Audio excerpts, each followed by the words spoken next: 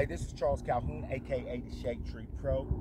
I hope everybody had a good Easter, but it was nice watching Jordan win. I just had a feeling it was coming, and if you pay very close attention to Jordan's swing, you'll notice that foot's it's not doing that. He's staying in there. See, there's rules to movements. I don't care who you are. I don't care what it is. The human body is the human body, and there's rules to movements. And one action begets a different action. That's just how it works. You know, if it goes left, then its reaction is usually right, or something of that nature. But there are rules, and you have to follow those rules. Nobody gets past those rules. Feelings are not rules. You have to follow the rules. So that's kind of, you know, where I am now. Because of the injuries, I had a bad injury to my oblique because there was something that I was doing, trying to do athletically, that wasn't following the rules. So the rules of movements are the rules of movements. And now that I've got my hip better, now I can finally move over my oblique better, which affects my whole side here, hip and everything, leg, all of it, because it's all a sequence. But like I said, there's rules to it. So now it makes it a little simpler for me to make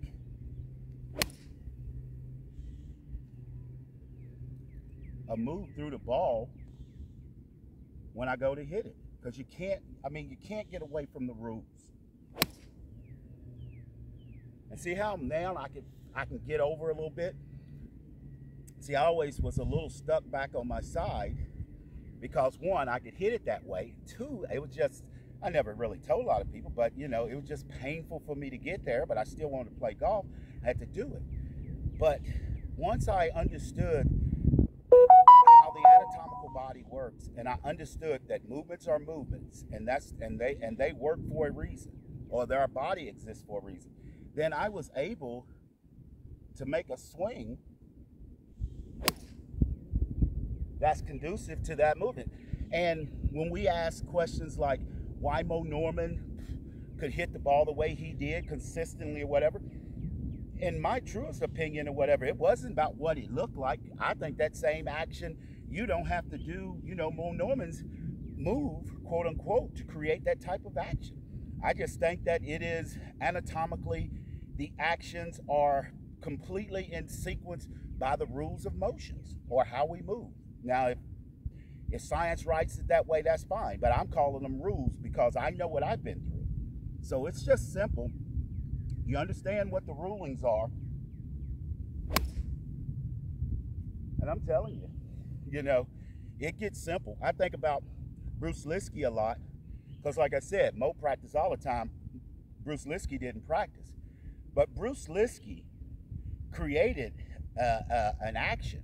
And from my understanding and my learning or whatever, Bruce Liskey's move was in the rule. It reacted to the rules of actions. And he was able to just keep repeating that swing over and over because whether he knew it or not, it just locked in. And he didn't have to think about anything other than just getting up there and making a swing because the action was going to take care of itself.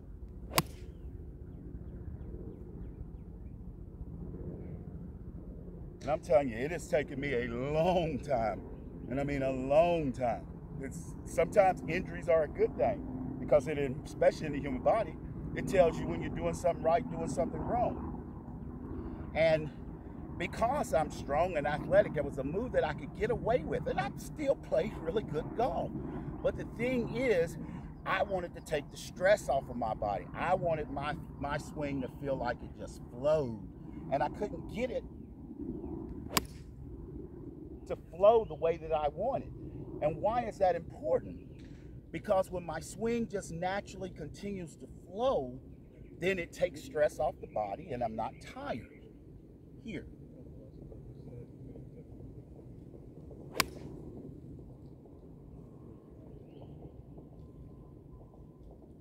And when you take stress off the body and you're not tired, your swing will repeat itself. That's what we call getting into the fourth quarter. You know, it's just same old move, but all of a sudden I just follow the rules.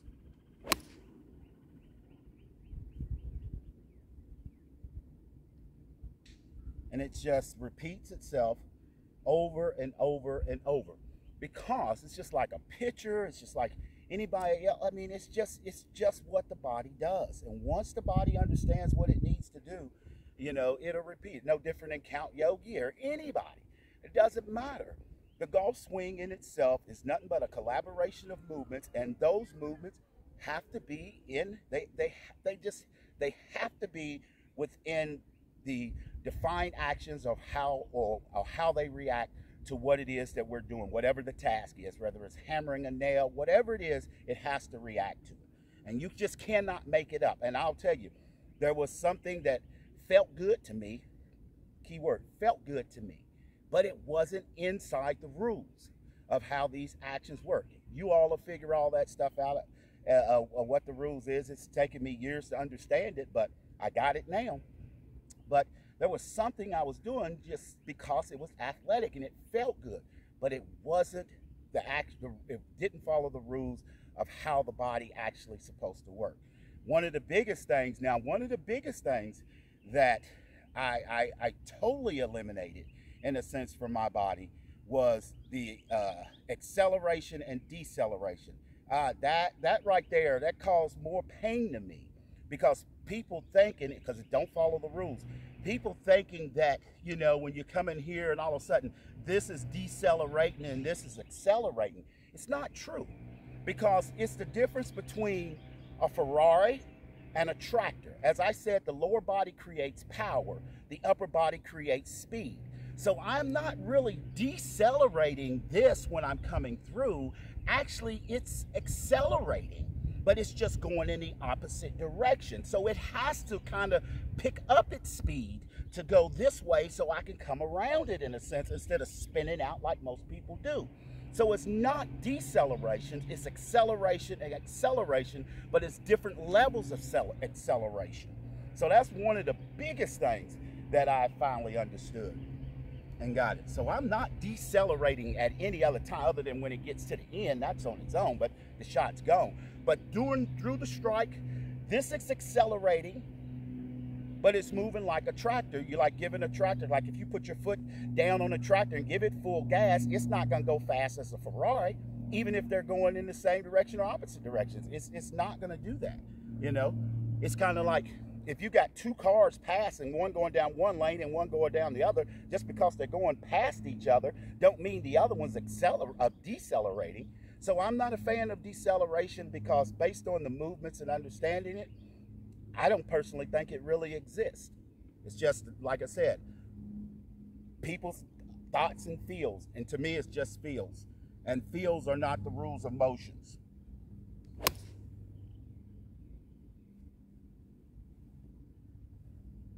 And seeing that action just totally keeps repeating itself. It's just, it's just so simple. Now, one of the things is, I'll give you something that I do to where I know where my club is in the backswing. I imagine a clock is behind me, and I get this to 11 o'clock. I feel like that's pointing at 11 o'clock. That's pretty much all I really think about in the backswing. I want to feel like that's at 11 o'clock, and then I go. And so, and then I can put it anywhere that I want. I know most people like seeing that clock right here, and they're going there. See, I like to see it back behind me, that I can put that right there on 11 o'clock and just go. Just like the clock's on the wall. But that's what I feel when I do that.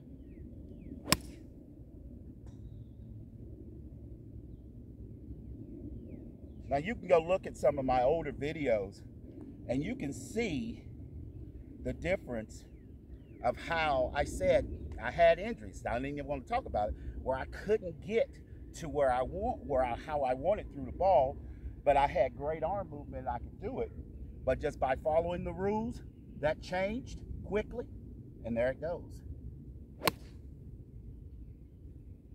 This is Charles Calhoun, aka the Shade Tree Pro.